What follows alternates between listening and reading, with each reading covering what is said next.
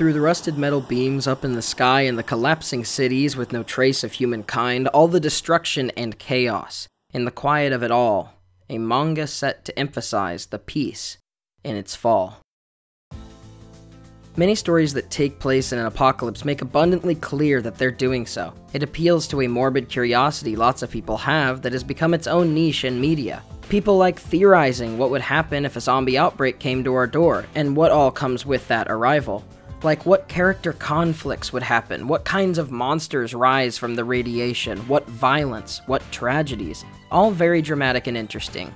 Or, if some sort of atomic weapon ended life as we know it, and radiation didn't manage to kill off a few of the people, how would we go about living and eventually rebuilding the new world out of the ashes?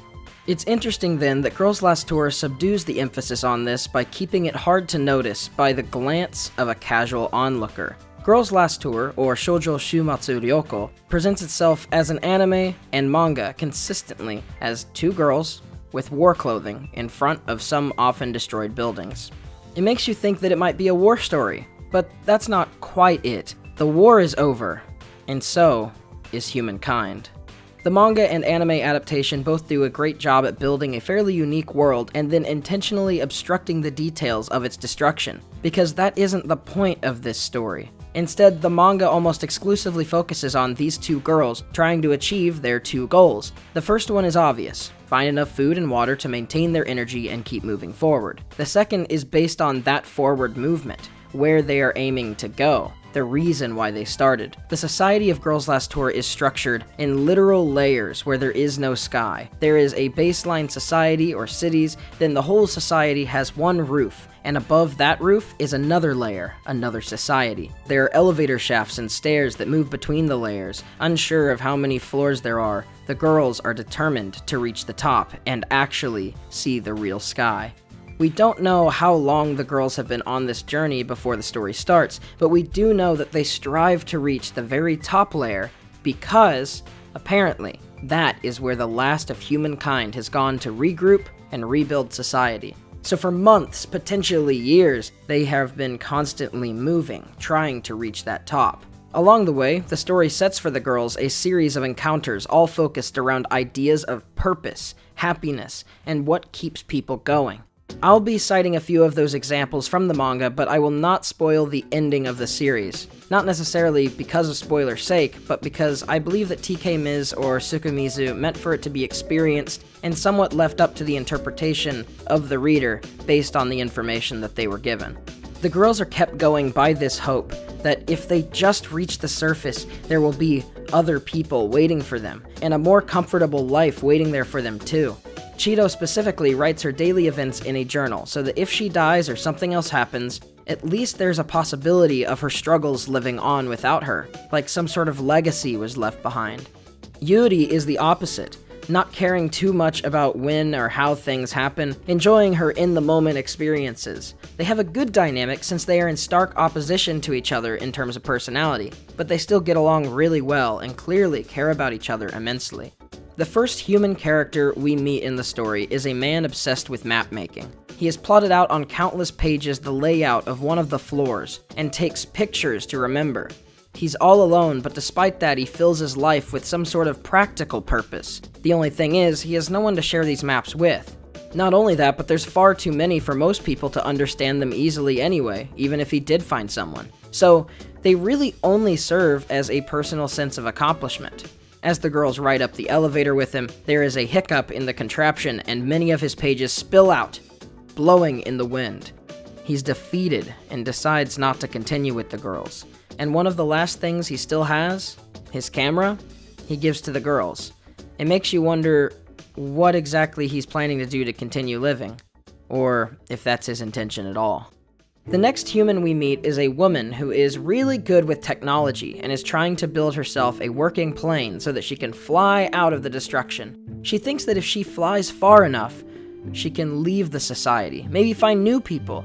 Chito and Yuri help her out repairing the plane. Many failed launches happen, but eventually, finally, the product seems complete. She takes off into the plane, and it malfunctions, causing her emergency ejection and parachute.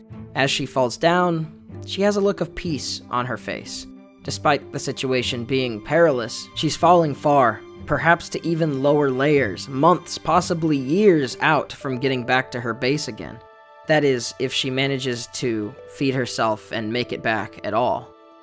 These two stories have a very depressing, hopeless vibe to them, but Yuri keeps quipping jokes. They try and keep their levity and save a few brief moments. The girls don't focus on the implications of the events happening around them. Chito writes in her journal, sort of immortalizing these people as well, and that book that she's writing in is involved with what I found to be a really emotional moment later on into the series. Still, the way that these encounters are written open the story to all sorts of potential life lessons dealing with purpose and distractions. What keeps you and other people happy? What fills your purpose? And why? Next was probably my favorite moment that got an anime adaptation, which was kept extremely close to the source material in the manga. As I've mentioned, the girls are always trying to find more food, and specifically Yuri loves fish. But there are no fish. They're all dead, killed by whatever ended humanity, assumably.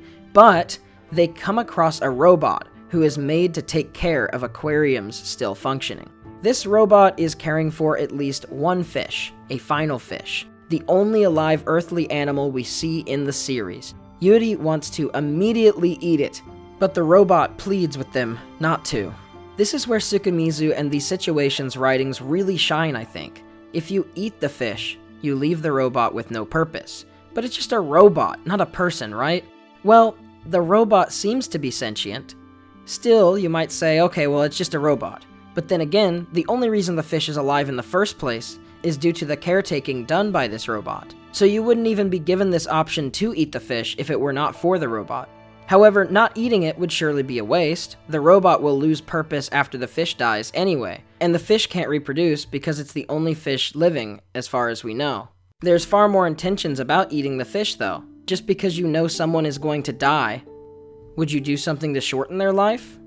That still seems kind of strange. Now some people will find this an easy decision to make, but I just want you to consider how many different lines of thought and perspectives could go into this issue. I'm sure that some people would eat without hesitation, and some would abstain without hesitation. While always searching for food, the girls aren't starving after all. Each person might have a different reasoning. Even if the situation doesn't seem complicated to you, it leaves the viewer a wealth of different perspectives to think of the situation on their own in. The fact that Chito and Yuri can both explore the different sides of this coin also are a testament to the story's great writing in these situations that they experience.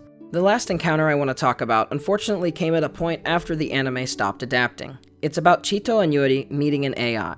The AI seems to have some sense of sentience. The AI can move endlessly, is not bound by any sort of form, almost like a ghost, and goes on telling the girls how happy they are to finally have someone to talk to, how it's been so long, how they spend their time writing poetry, and in a normal sci-fi, I think that the reader would expect this seemingly nice AI to turn on them. I mean, that's the classic thing, right? But no. Girls' Last Tour almost always takes a more subdued angle rather than a dramatic one, despite the implications themselves being quite severe pretty much the entire time. After the AI helps them and offers to move them up into the next layer, they ask the girls in return to give them one thing. The AI asks if the girls will kill them. They muse on about how worthless all of life becomes when it never ends, and how the lack of need to sustain itself leads to essentially an eternal sleeplessness, infinite memories, thoughts, and actions compiling and mixing up together until it's an unstoppable noise. How life without end is a suffering that doesn't stop. With no restrictions on their existence, they have no sense of accomplishment or goals. How nothing is left to the question if. How it is always left to just when.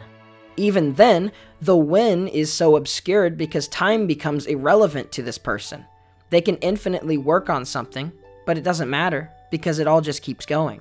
I wanted to mention this story because I think it places a final piece that pushes toward a central idea of what a meaningful life is.